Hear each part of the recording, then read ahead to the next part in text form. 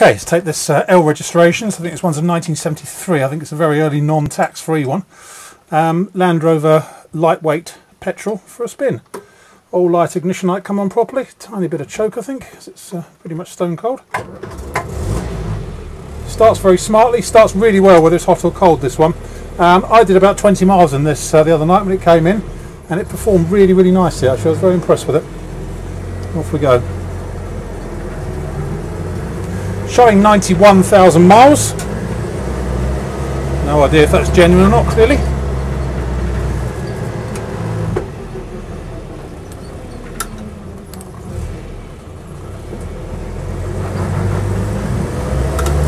But I'm actually quite taken with the way this one drives. It's so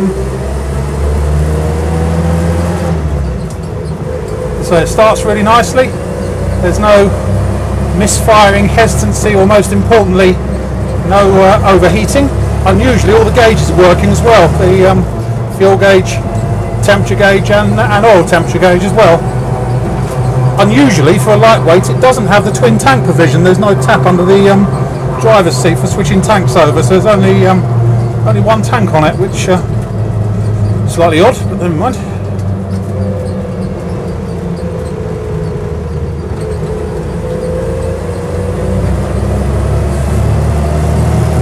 Yeah, all the instruments working, including the speedo.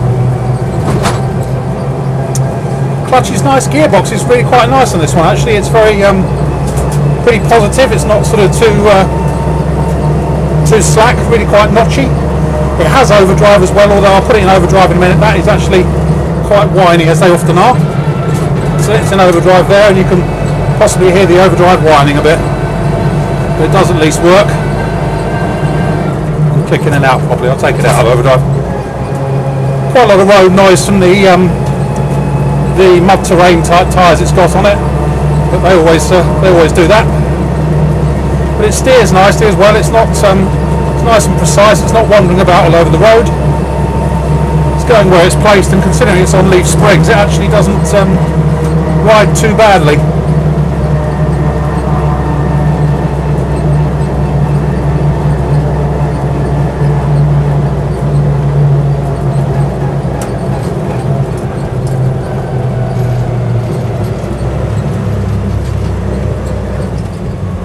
Second gear synchro is fine. It's not jumping out a second on the overrun.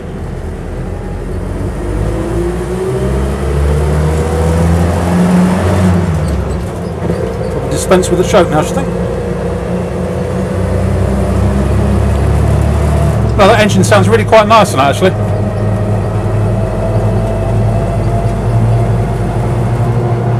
It's got freewheel front hubs on it as well. Quite civilised for a lightweight. It's also got a nice new tilt on it. Rear bench seats. Pretty much everything you could want, really. The only thing I can find that doesn't work, it has got the proper Smith's rectangular heater in it, but the heater blower motor doesn't seem to want to work. Whether it's not connected or it's just a blown fuse, I don't really know.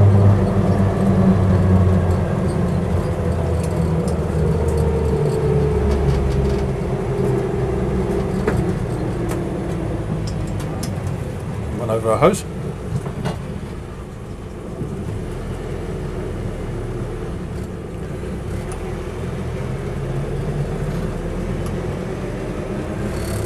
Try not to run over any dogs either, if we can help it.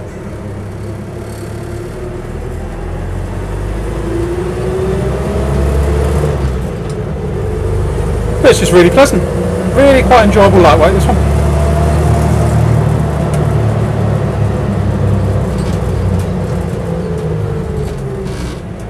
Brakes reasonably well for drum brakes.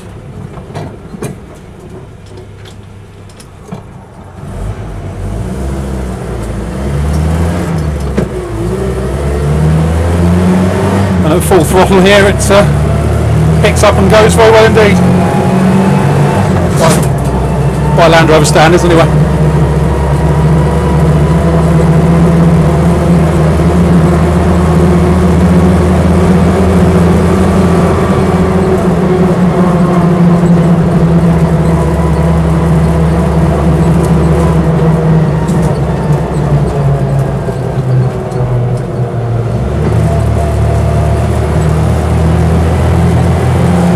really much more I can say about it really. It just drives exactly as you'd hope one would.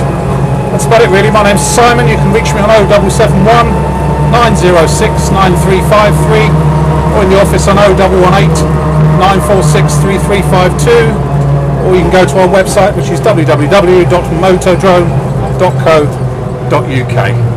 End.